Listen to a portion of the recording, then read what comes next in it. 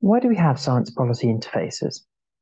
Fundamentally, they are there to ensure that the decisions taken by governments and legislators at all levels have the strongest possible basis in up-to-date evidence rather than ideology, assumptions, misinformation, or simply ignorance.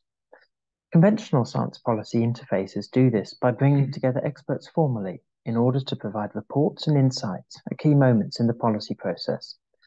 But there's also a more permanent interface between science and policy, that provided by libraries.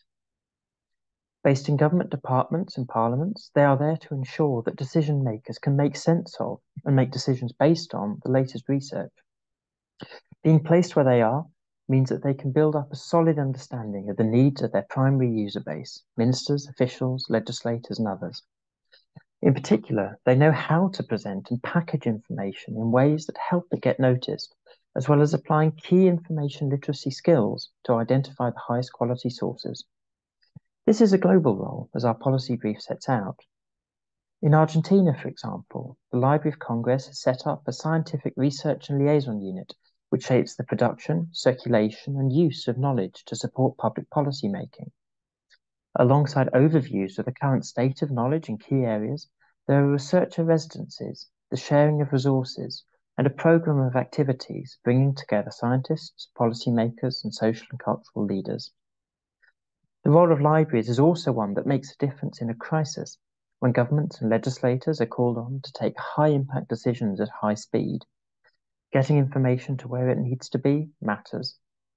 During the pandemic, the scientific community did its job by developing the insights that helped develop treatments, vaccines, and wider responses.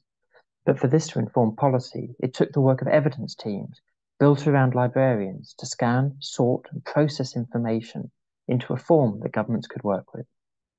How to do more? In addition to constant efforts to enhance professional practice in libraries, ministers and senior officials should integrate libraries better into their own planning and ensure that they can fulfill their missions across ministries and levels of government. We can also do much by promoting open access, widening possibilities to draw on research, as well as boosting transparency by ensuring that the public too has access to key policy relevant research.